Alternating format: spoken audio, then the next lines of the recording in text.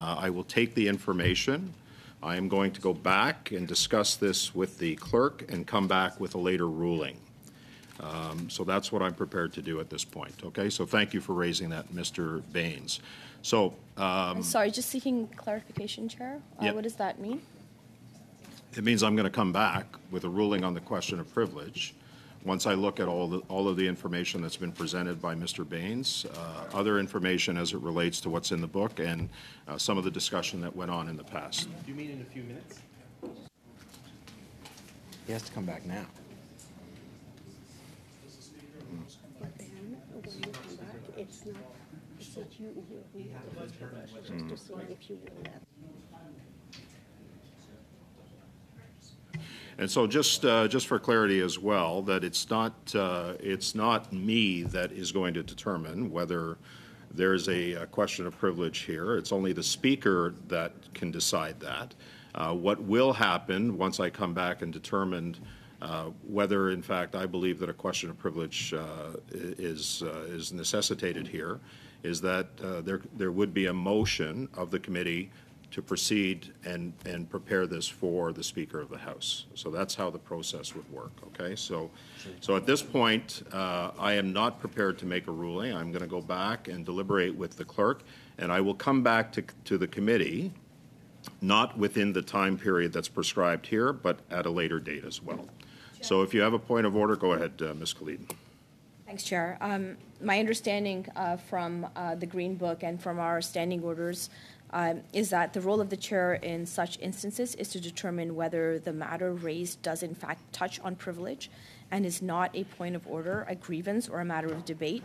If the chair is of the opinion that the member's interjection deals with a point of order, a grievance, or a matter of debate, or that the incident is within the powers of the committee to deal with, the chair will rule accordingly, giving reasons. The committee cannot then consider the matter further as a question of privilege. Should a member disagree with the chair's decision, the member can appeal the decision to the committee, like, for example, moving a motion or sustaining the decision of the chair, for example. The committee can then sustain that decision. So I really would encourage that we can come to a conclusion on this sooner rather than later, Chair, as is the precedent set by previous chairs. Okay, I appreciate that. I appreciate the information that you have provided, but it's also my understanding, Ms. Khalid, and I've confirmed this, that I can take my time to deliberate on this issue, and that is what I am prepared to do, given the seriousness of what Mr. Baines has brought up. So I don't have to make a decision right away. That's very clear to me, and I'm not prepared to make a decision at this point. I'm going to come back to the committee in due course after I consult with the clerk, and as I indicated earlier, that will not be today. So that's my decision. Mr. Chair, point of order. On a point of order, go ahead. I would ask you to consult with the clerk as to whether you have the right to go away and make a decision on this. This, according to the Green Book, has to be made as a decision today so that Mr. Baines can or will not be able to move a motion. Mr. Rock, Mr. Fisher has the floor. Based on what... I am pretty sure that I've already looked into this, and I am certain that no decision has to be made today, that I can actually come back to the committee. I'm certain of that, Mr. Fisher. So go on the same point of order. Go ahead, Ms. Khalid. If we can just perhaps have a decision as to whether or not this matter presented to you is a matter of privilege or not, and then you can rule on it at a later time. Well, herein lies the difficulty. As I explained earlier, I am not sure whether it actually constitutes a matter of privilege.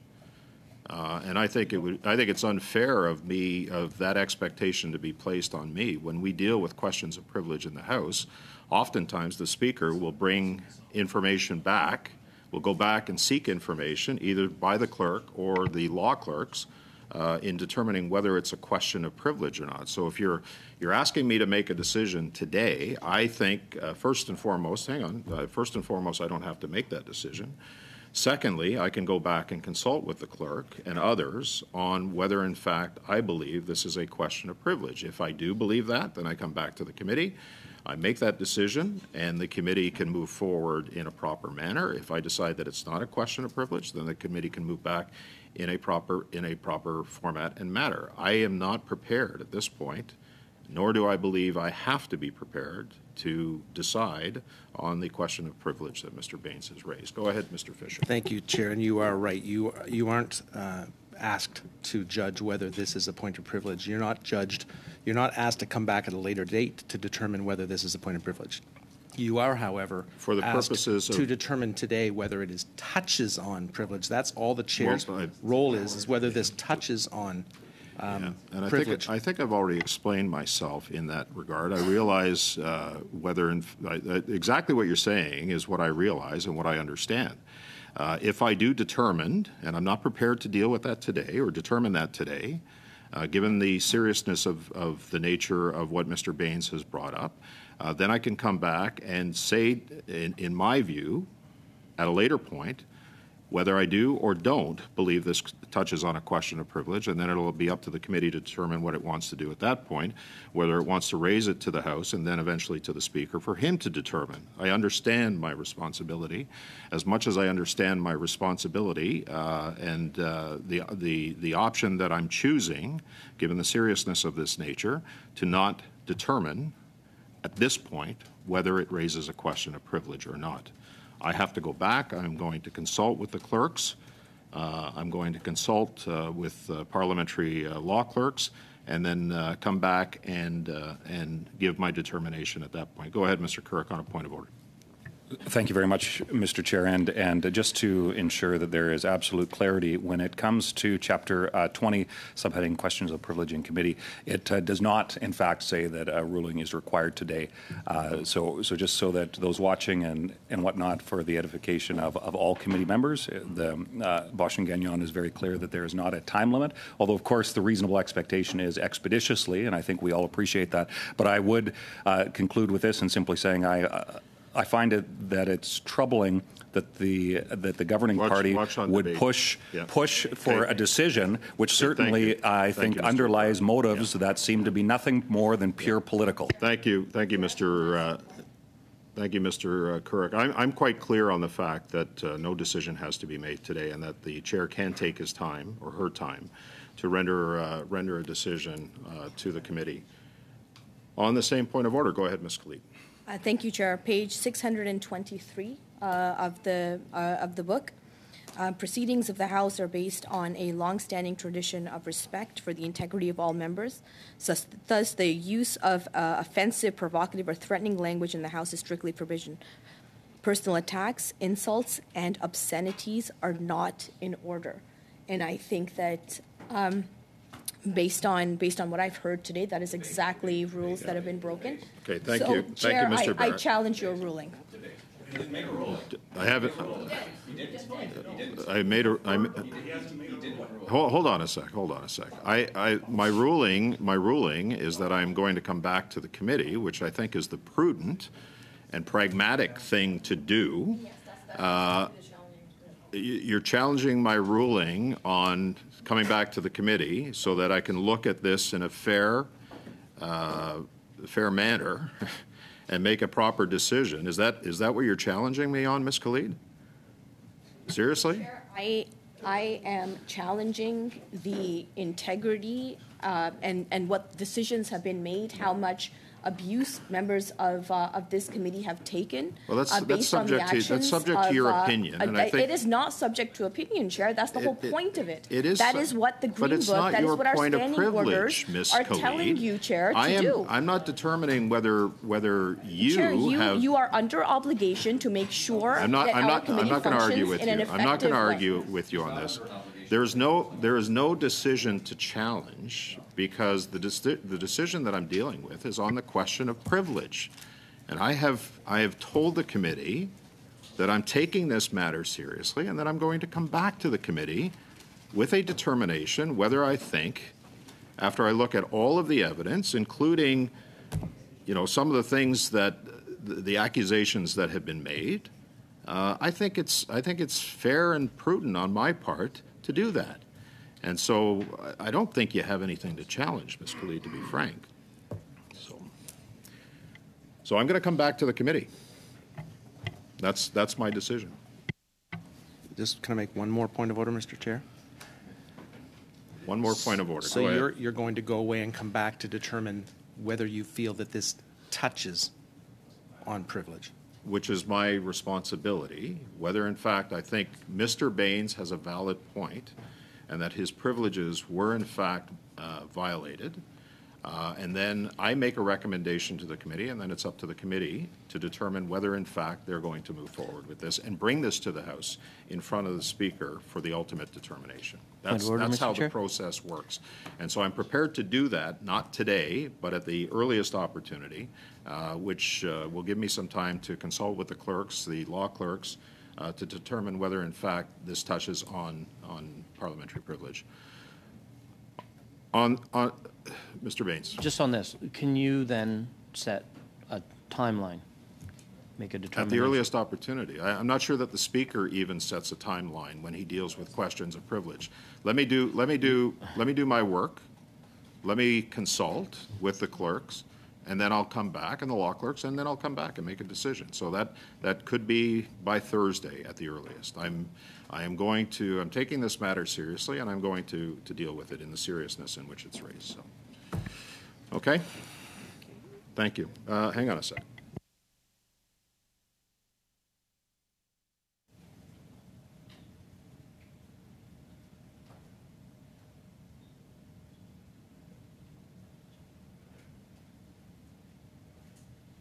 So now that we've dealt with that, I'm just going to remind committee members that we are back on committee business.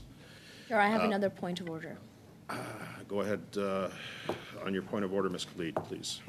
Thank you. And my point of order refers specifically to Chapter 13 of the House of Commons Procedure and Practice, 3rd edition, on the Standing Order number 18, on Standing Order 116, sub 1.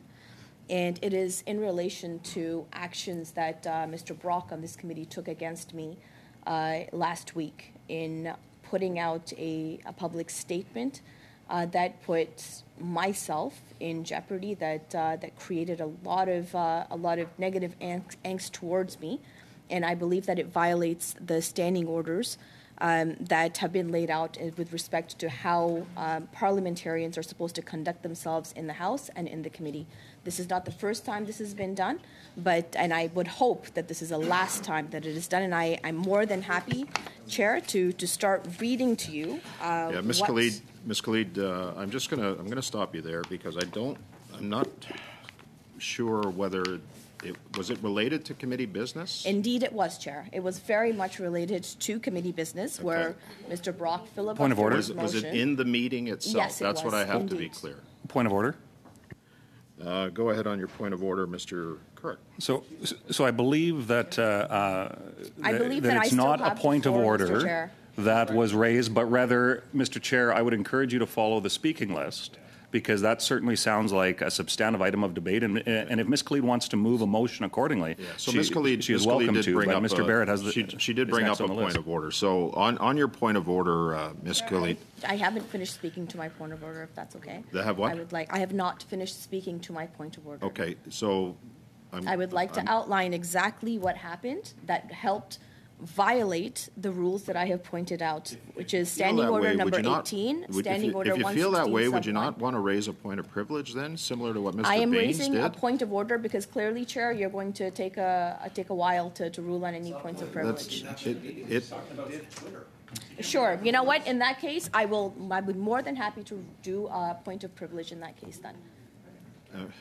Okay. We have another question of privilege being brought up by Ms. Khalid. So if you want to go ahead, Ms. Khalid, on your point of privilege. Absolutely, Chair. Last week, which was May 21st, I believe, during committee, Mr. Brock put out a tweet that said, disrespect in ethics committee, exclamation mark, exclamation mark. The level of disrespect from Ikra Khalid during committee is beyond words. Her back is literally turned towards committee members, disgraceful. Now, my understanding of the orders, the standing orders, and the rules for House procedure is that this tweet violates my privilege, Chair, and I will show you exactly how. So I will read to you some of the emails that I have received. I will talk to you about some of the Point of phone order, calls Chair. that I have received. No, please don't Point of order, interrupt Chair. my privilege here. Point of order, Chair. Just bear with me here. I'm going to suspend for a minute. Okay? Thank you.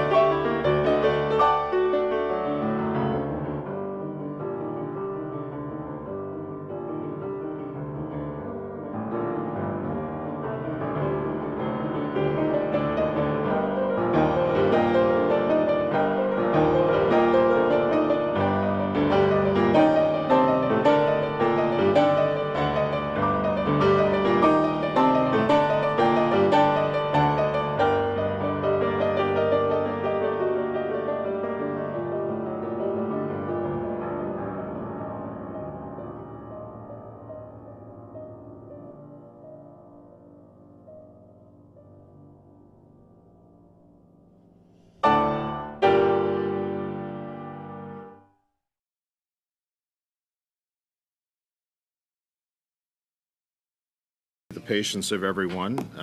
We were on Ms. Khalid's question of privilege. I'm going to ask her to continue, but I'm also going to ask, similarly to what I asked of Mr. Baines, I want this, the question of privilege should be as succinct as it needs to be in relation to the privileges of the member being violated. Now, I know, Ms. Khalid, that you mentioned something about a Twitter post from last week that occurred. I'm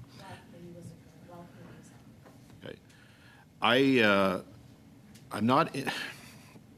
I'm going to say this with respect, that I'm not interested in becoming the Twitter police. Okay. Sure, No. Chair, you know what point? But let me explain. If you have an issue with the actions of a member that you feel violated your privilege, then I'm asking you to state specifically where that violation occurred. The outside circumstances or the opinions of others does not matter to this committee.